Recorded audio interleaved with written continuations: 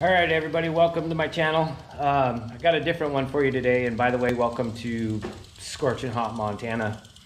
From those of you that aren't around here, it's been over 100 degrees the last couple days, which is not normal for here. But today we're going to be working inside the garage. It's a disaster. Oh well. But I got something different for you. So I got the GMC outside, Corvette's there. I've got my lawnmower in here.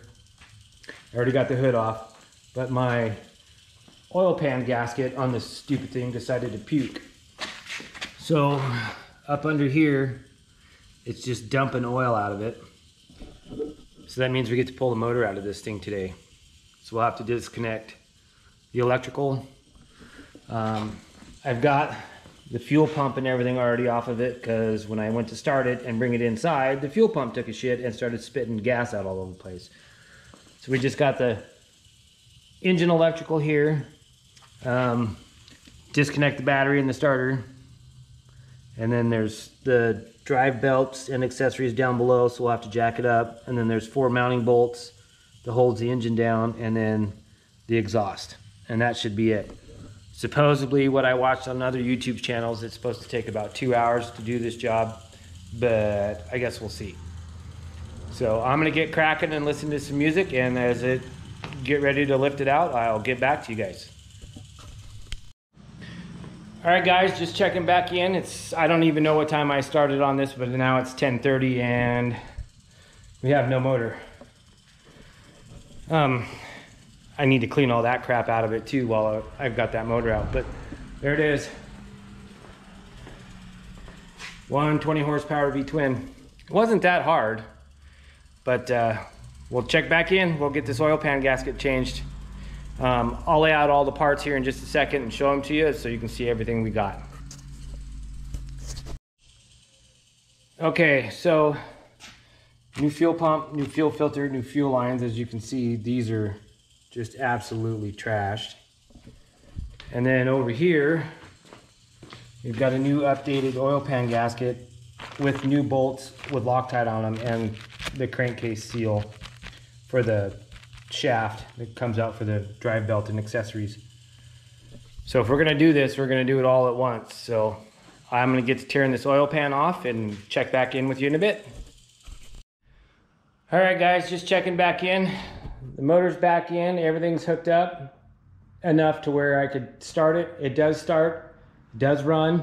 I did not see it leaking any oil anywhere, but the governor is not set right. So I've got to go do research on how to set that and then get that set again. So the next time you see it, it'll be completely back together and hopefully mowing the yard. Thanks for watching, guys, and we'll check back in with you. Well, guys, there it is, all back together, up and running.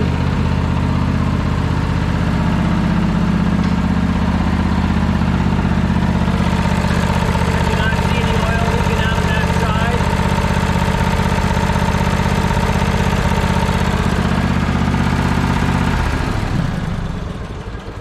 side. So it is complete. It's ready to go back to work. I just want to thank everybody for watching, and I really appreciate what you did. By the time you see this, it's probably going to be 4th of July, so happy 4th of July. We will be out in the vet tomorrow for a parade.